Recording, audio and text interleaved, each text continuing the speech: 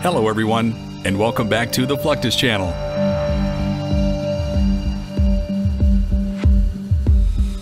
This state-of-the-art masterpiece took stealth to the sea.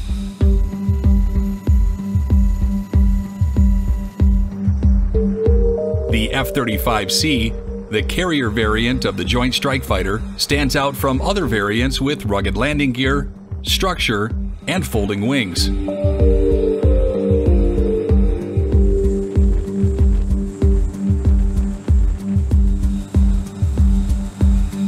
While the F-35C is brimming with technological advancements, launching a fully armed F-35C from an aircraft carrier remained to be demanding and perilous.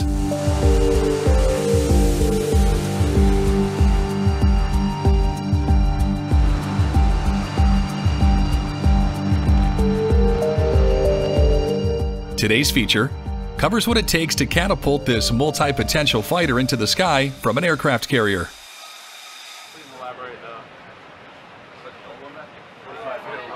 Yeah, the guys up here are saying that we can move them. The F-35C inherits the largest wingspan of all the variants, with 43 feet, which could reduce to 29.8 feet when the wings are folded to save deck space.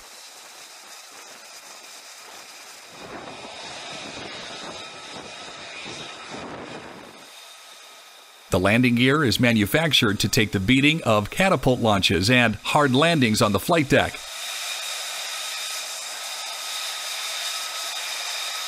The dual-wheel nose landing gear comes with a launch bar to facilitate catapult launches.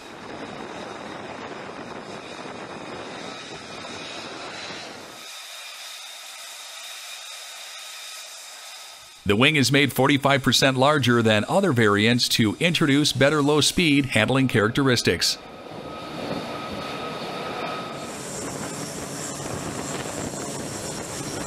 Catapulting an aircraft is no easy task. The chain of actions that takes place before putting the aircraft into the sky is extremely critical.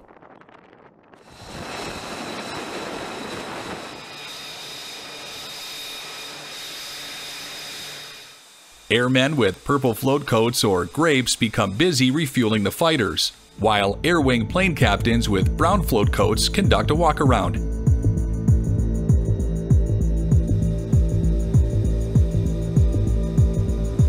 Usually, an aircraft is refueled as soon as the aircraft is arrested to improve mission readiness.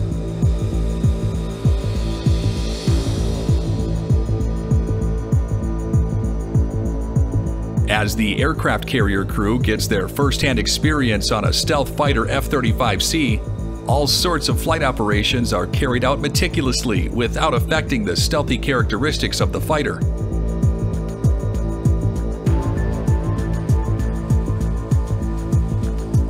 Apart from that, the F-35 Lightning II houses the most advanced sensor suite with other state-of-the-art avionics.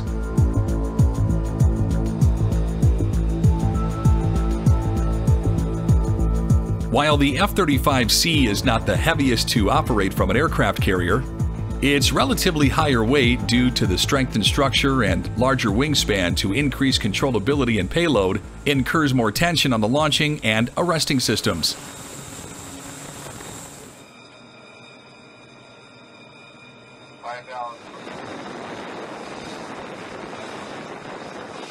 Currently, the F-35C has proven its success with steam-powered catapult launches and arrested landings from Nimitz-class carriers.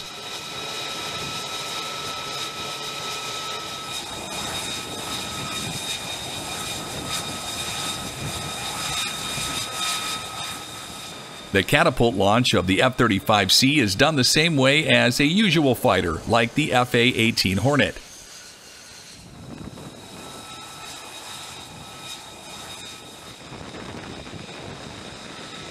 Once the aircraft is ready for takeoff, the pilot taxis to one of the 4 catapults. The launch bar of the nose gear slides into the shuttle assembly. This can push a 48,000-pound fighter to 165 miles per hour in just 2 seconds.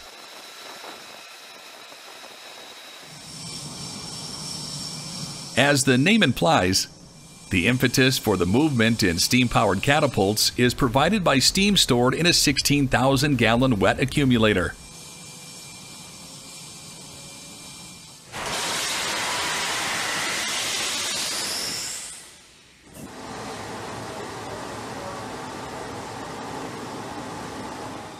A holdback bar is fitted to the nose gear via its holdback fitting and restricts any inadvertent movements when the fighter is at full power.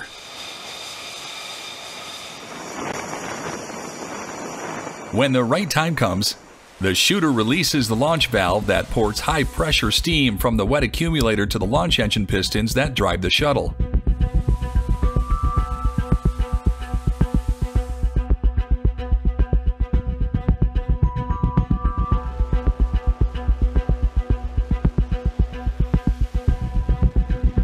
The holdback bar disengages when the pull from the shuttle is exerted.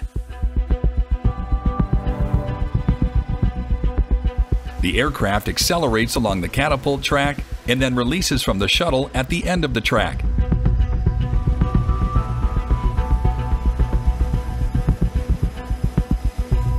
During a landing, 4 arresting cables are laid across the runway. Pilots extend the tail hook expecting to be arrested by one of the wires to stop the fighter.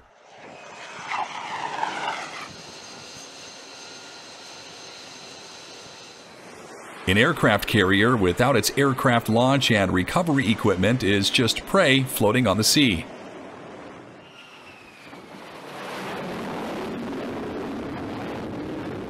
With that said, the U.S. Navy takes every single action to keep its catapults and arresting gears in the proper condition.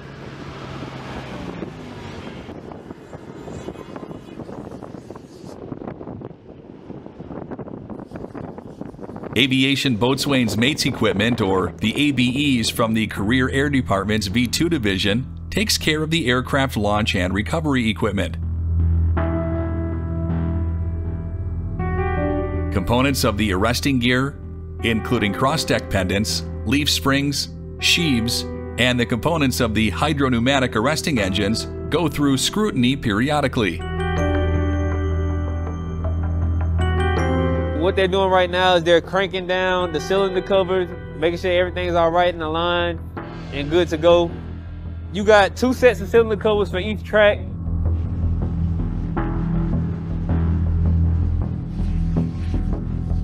Each cable is inspected for any damages after each landing and undergoes a thorough inspection after a specified number of arrested landings.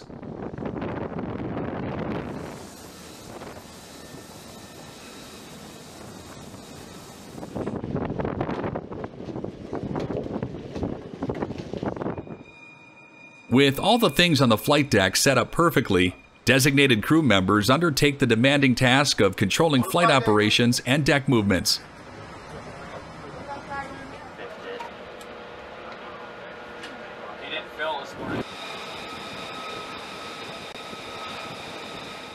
The air boss oversees all operations from the primary flight control, or PRI-FLY.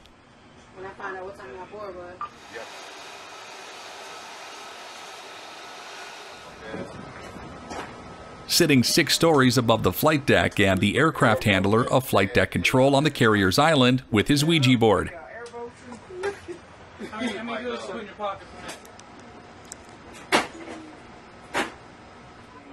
On an aircraft carrier, this old-school looking Ouija board is an exact model of the aircraft carrier that displays the status of the flight deck. They think there's a sucker hole out there. They might try to do CQ, so it may be a little wait time. Make sure your nails clean. Yeah, my nails are clean. The position of the aircraft and other equipment are replicated on the board and changed in liaison with the actual movements.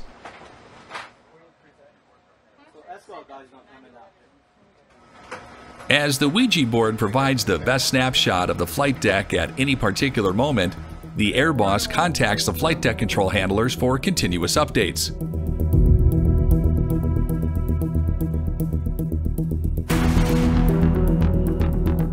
The Integrated Catapult Control Station, or the Bubble, is another vital station that mans the catapult officer.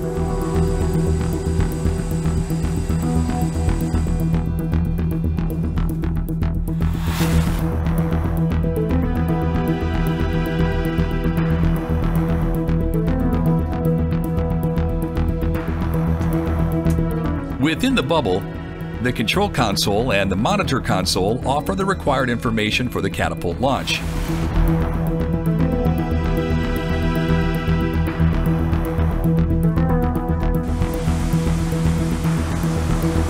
But the catapult officer lacks situational awareness due to the position of the bubble.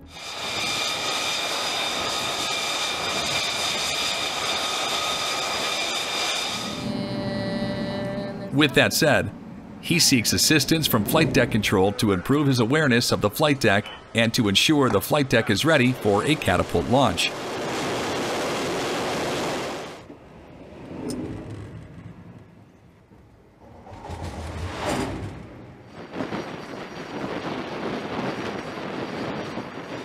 Thanks to the multi-role capability built into the F-35C, the fighter is capable of deploying from land bases as well.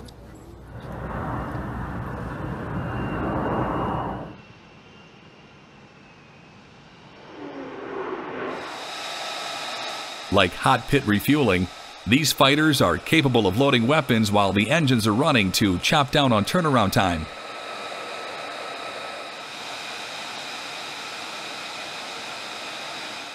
The F-35C could hold weapons weighing more than 5,000 pounds in its two internal weapon bays.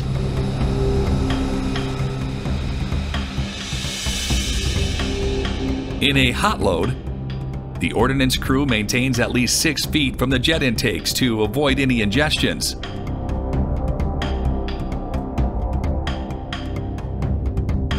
The ordnance crew pays extra attention during a hot load as some parts of the jet are heated, and the possibility for accidental discharge hazards is relatively high. The extendable probe located toward the nose section of the fighter jet is extended to mate with the drogue to receive fuel from the tanker.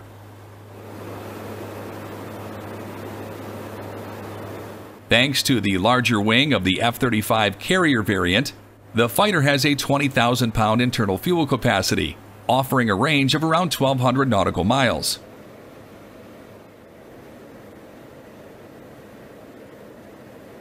In correlation to the superior physical properties built into the fighter, the state-of-the-art targeting technologies made the F-35 formidable by infusing lethality and survivability.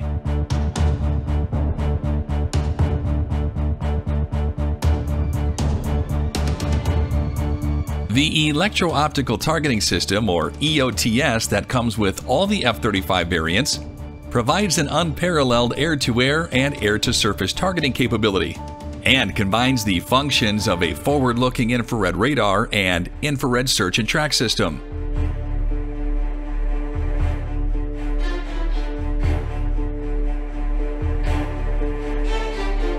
The vital data garnered from these advanced sensors are fed to the fighter's integrated core processor, where the processor provides the required data to the pilot's helmet-mounted display.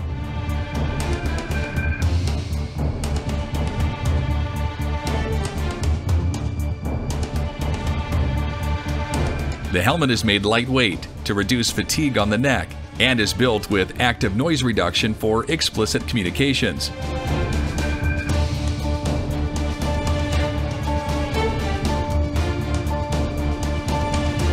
All the vital information improves situational awareness and spatial orientation that will heave tactical superiority of the fighter.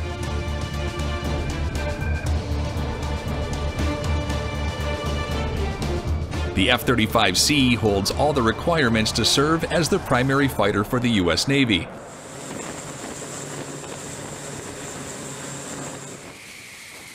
The right assortment of novel technology with stealth features made the F-35C a groundbreaking addition for the U.S. Navy and its allies.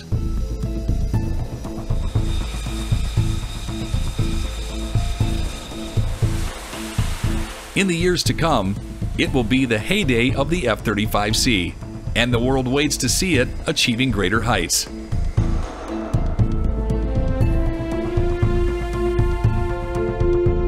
That's the end of this video. I hope you enjoyed it. Make sure to subscribe to this channel so you don't miss any of our new content. See you next time.